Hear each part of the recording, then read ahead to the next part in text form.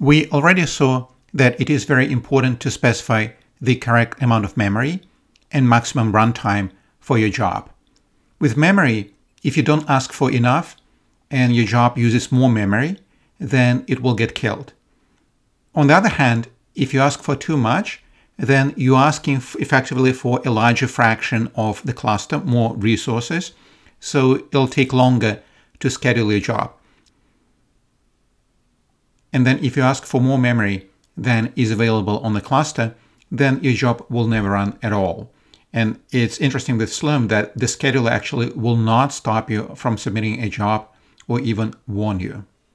Remember that if you don't specify memory at all, then you'll get some default, which is very small, of the order of 200 or perhaps 300 megabytes. There are many different ways in Slurm to specify memory.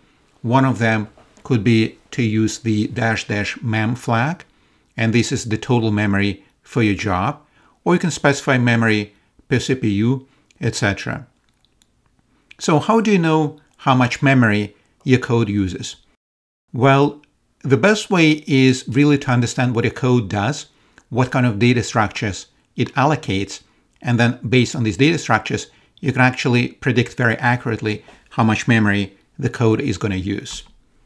On the other hand, perhaps you're running a community code, a code you downloaded from an online repository, or perhaps you're using an external library, and you don't really have a very good understanding of how much memory this code is using. In that case, you can run your code and specify some amount of memory that you think should be sufficient. If the job gets killed, then you can try to ask for more, and so on.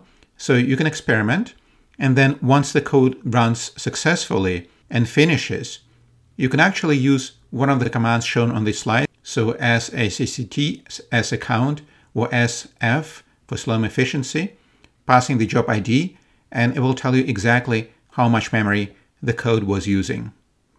So take that amount and then add a little bit of a cushion, maybe 15 or 20% on top of that, and that will give you a good estimate of how much memory you need to ask the next time you run this code.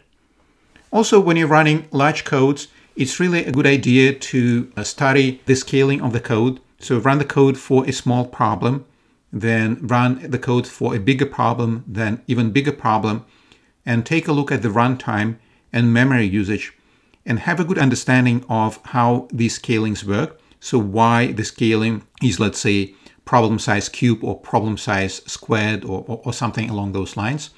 And that will give you some idea of how much memory your code will need for an even bigger problem.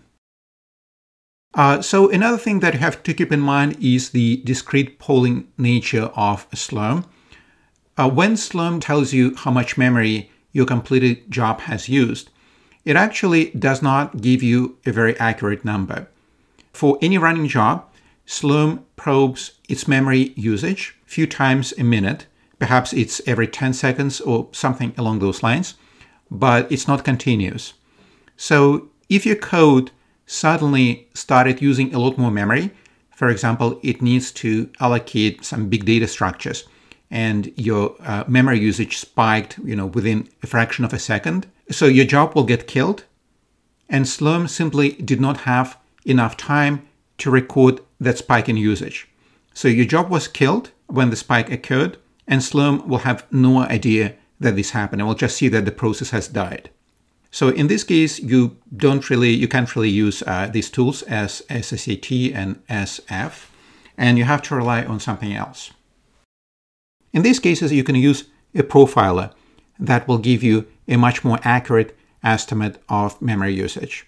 And I'm going to show you an example of profiler in a couple of slides. Next, I want to talk about parallel jobs.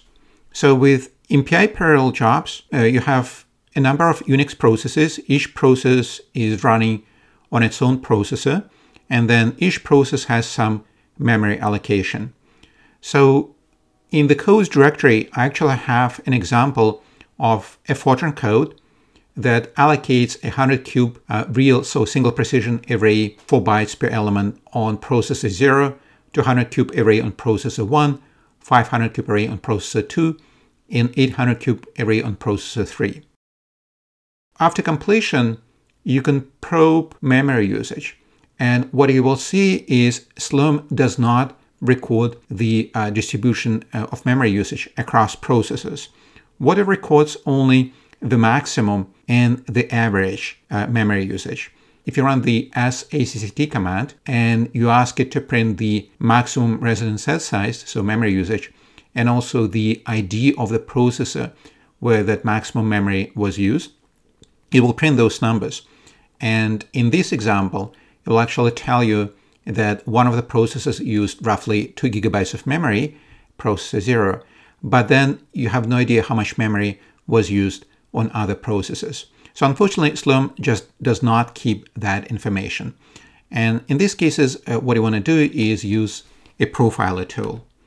There are a number of profiler tools installed on compute candidate clusters. Perhaps the best one is the map profiler. It is commercial. It supports MPI parallel jobs and serial jobs as well.